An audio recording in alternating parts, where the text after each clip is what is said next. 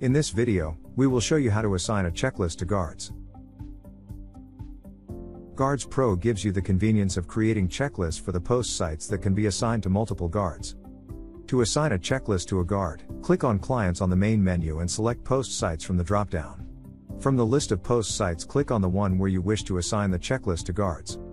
On the Checklist tab, click on the three-dot icon next to the checklist which you'd like to assign to the guard and select Edit. On the pop-up screen, you can assign the checklist to multiple guards which will be visible to them on the GuardsPro mobile app.